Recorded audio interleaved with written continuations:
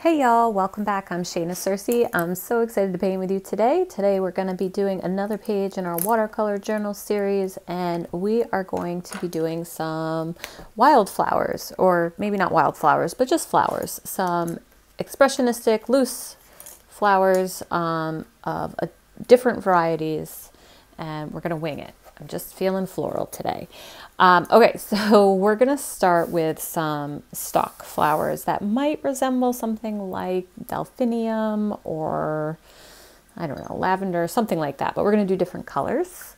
And then we're gonna add in some petal flowers and then some other small little flowers. But we're gonna basically go across the bottom here, and we're just gonna create a lovely kind of array of flowers. So I'm going to start with some magenta,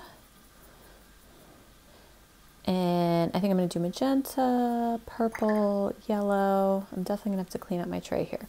So I'm going to start with magenta, and if you need to draw something out first to kind of guide you, you could.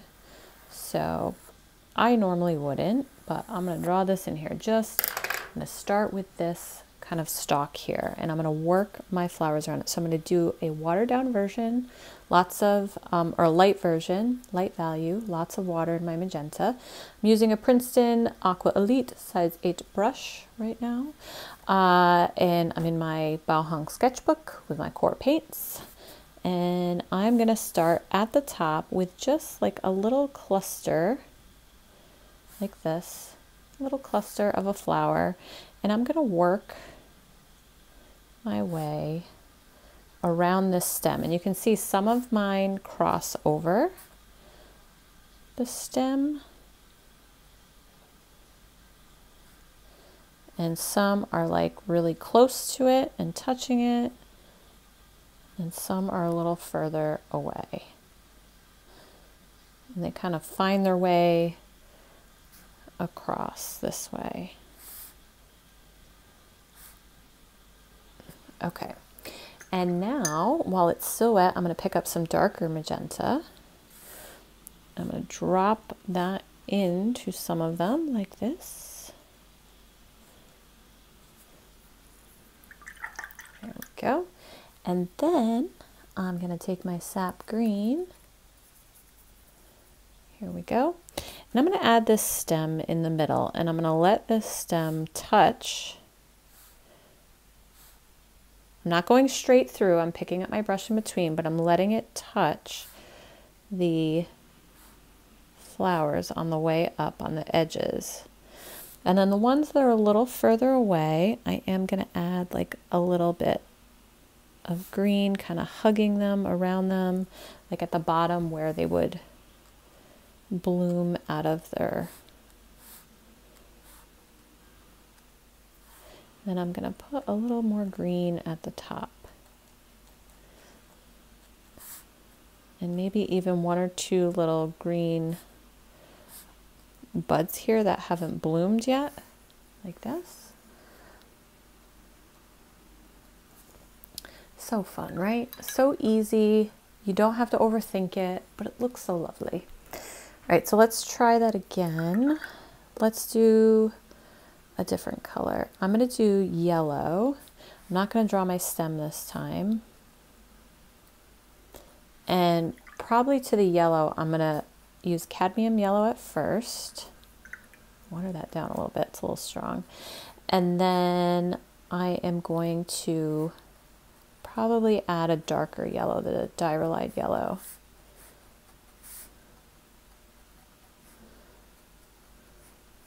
And you're just imagining the stem up the center and kind of working your way around both sides of it.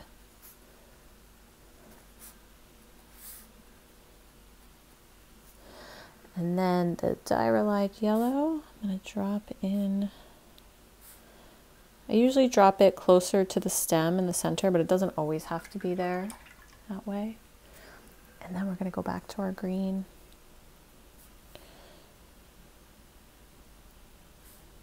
And again, letting it touch as you go through, so it kind of bleeds in.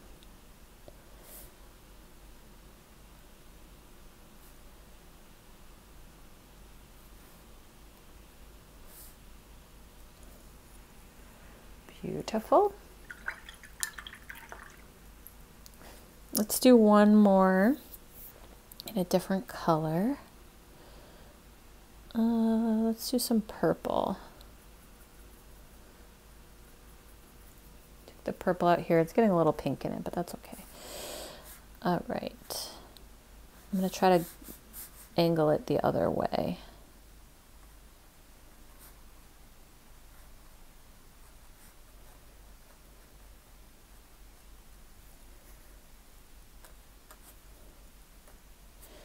Just adding a little water, lighten these up a little bit.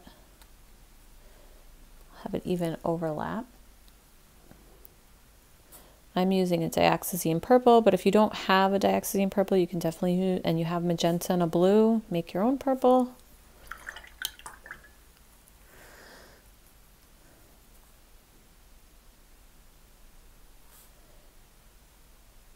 Bringing this stem right up through the center. This one I will kind of go beyond my last bud a little bit with the green.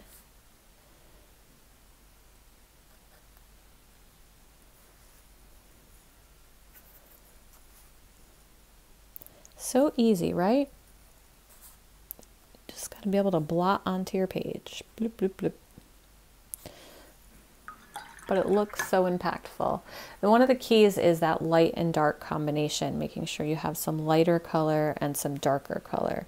You can even go in these little green buds and like add just a tiny little bit of color peeking out here and here.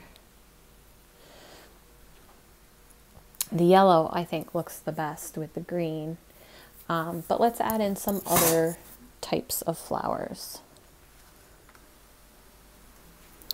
All right, so we're going to add in some kind of poppy-like flowers, some petaled flowers. I'm going to use some cadmium red for these. And basically, I'm just going to make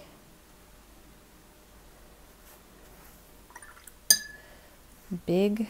So this is kind of the outside of the flower. This is the inside of the flower here.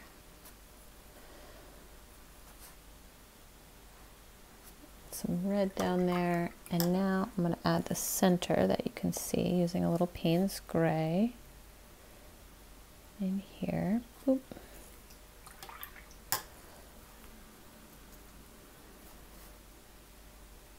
And some sap green. Again, letting it touch. Add a few leaves.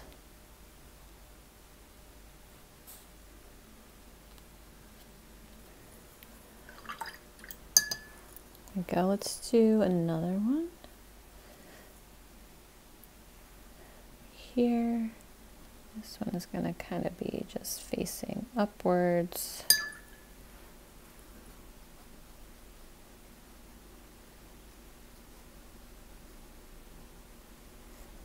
Like this.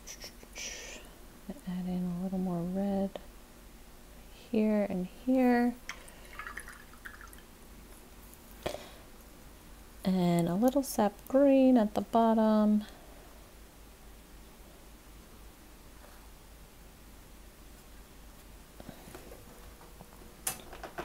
There we go. And maybe one more. So maybe another one over here, over here. Do one over here. I'm going to do it kind of facing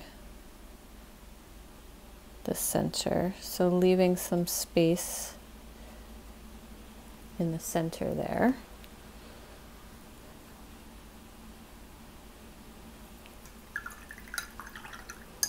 So just dropping another color wet on wet and letting it do its thing. We'll have a stem coming down this way.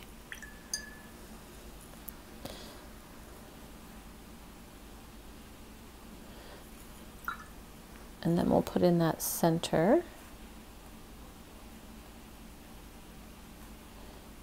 And you can always let things dry a little bit more if you're afraid the center is going to bleed too far.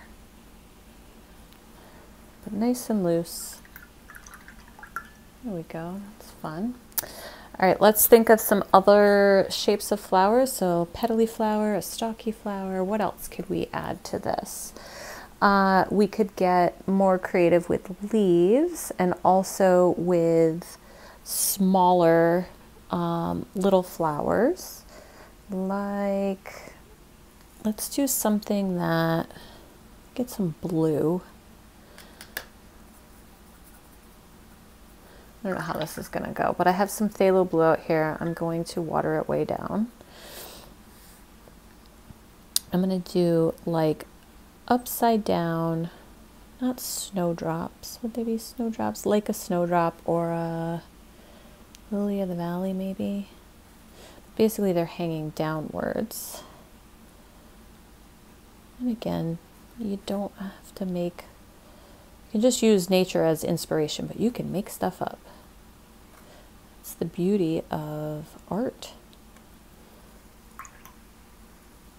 All right, so now I'm going to take just a thinner brush, some of this other green here, and basically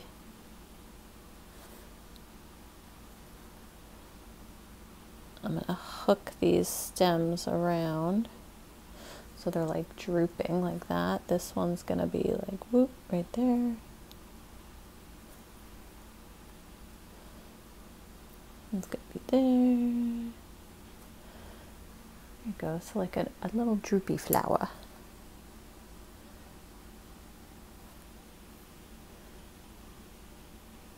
And I just switched over to a liner brush that I had.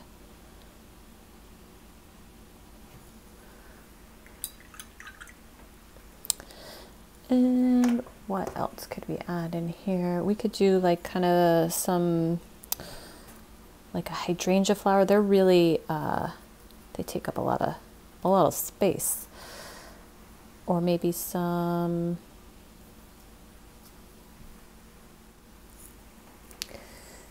so we could do another type of petaled like flower, like a Black-Eyed Susan, which is very similar to a cone flower. So I'm going to use some yellow.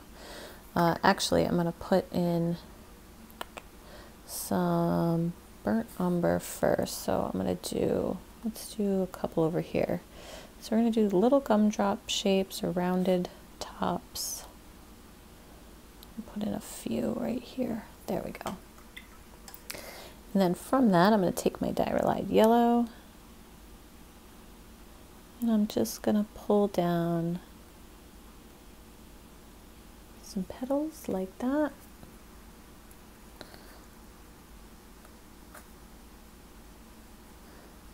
Definitely could change up your brush size.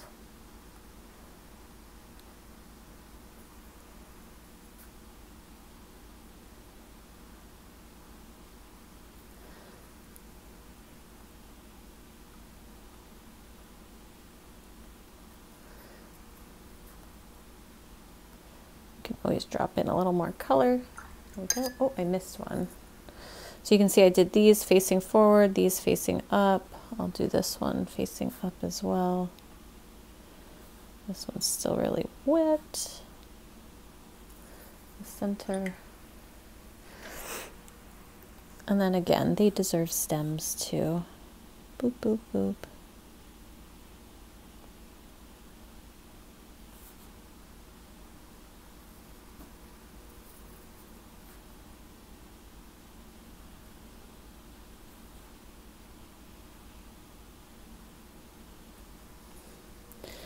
And then you can always fill in with lots of leaves. And if you didn't see the leaf structure, leaf painting video a couple before this, that would be a great one to kind of help you fill in different types of leaf structures to vary everything. So it's not just the same type of leaf painted over and over again every time. Changing up the size, the shape, the color.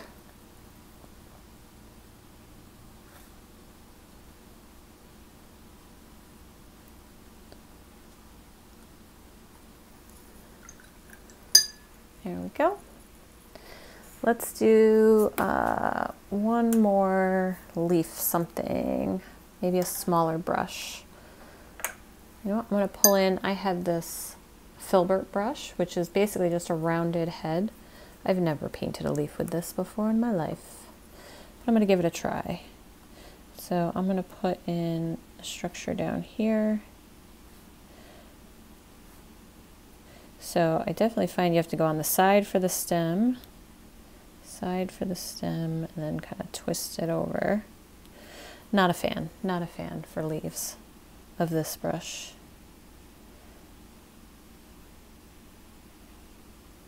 I bought this brush a while ago and I have not used it since.